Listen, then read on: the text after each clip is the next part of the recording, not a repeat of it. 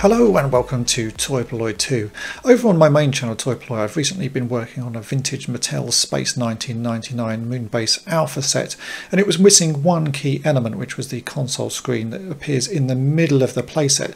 This is an acetate sheet with a nicely printed detail showing some computer components and shots of eagles flying, and without this piece the set really doesn't look complete, and it's also an incredibly hard piece to find. So I thought the best way to go about fixing up this set was to make my own recreation of that missing artwork. So I found an image online which showed most of what I needed to recreate, and I've then taken that into Photoshop and started to do a little bit of tidying up because the image was a bit distorted, and trying to get it to look as flat and as neat as I possibly could. At that point I then have to start recreating everything from scratch on top of this rough mock-up. Luckily with Space 1999 a lot of the artwork uses promo images from the show, so for the pictures of the eagles I just did a quick Google search and I managed to find two images which were as close as I could possibly get to those original shots, and using those I was able to recreate the images fairly easily and get them looking as close as possible.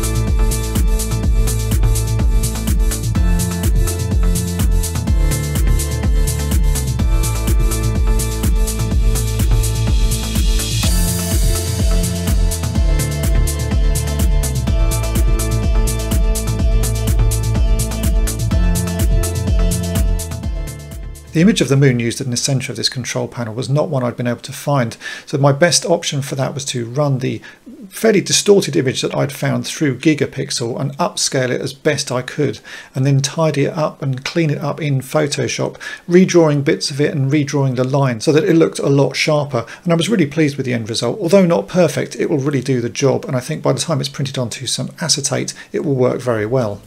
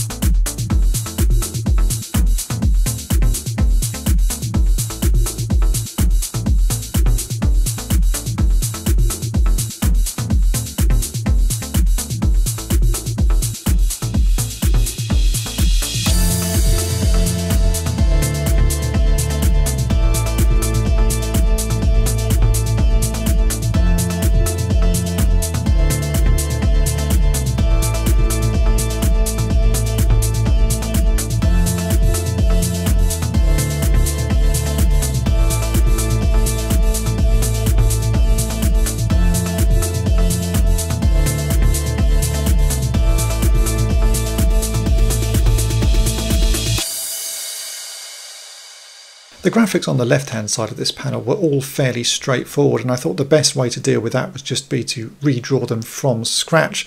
They were made up of some fairly simple shapes just with some text added, and the row of 5 icons in the middle looked like they shouldn't be too bad to redraw as well. So my plan right from the start was just to redraw these and not worry about trying to upscale or clean up the image that I had found.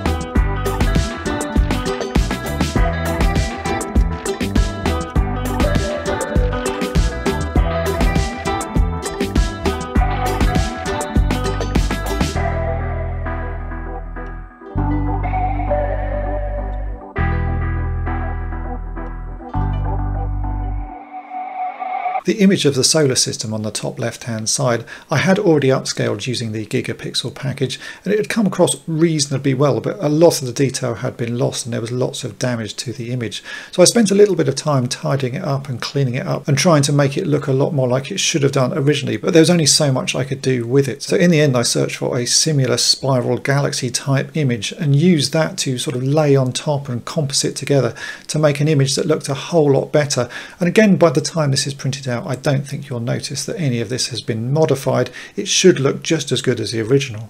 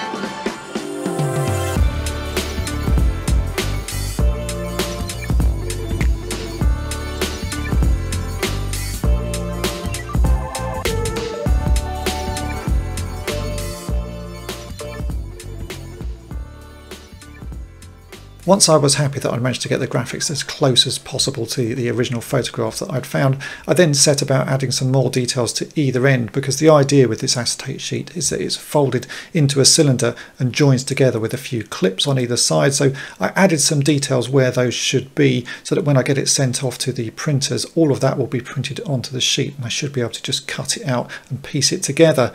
But there's only one way to check that this actually works, and that is to get it printed. My printer at home isn't good enough to print onto acetate sheets, so I found an online company that can do that. I've sent this file off to them. They're going to print it out, send it back to me, and then I can see if it all works. And the only way to find out if it has worked is to check out the main video over on Toy Polloi. I'm hopeful that it will work because I've got all the measurements correct and I've made the artwork as nice and tidy as I possibly can. So hopefully once this is printed, it will just slot into the toy and the toy will look as good as new.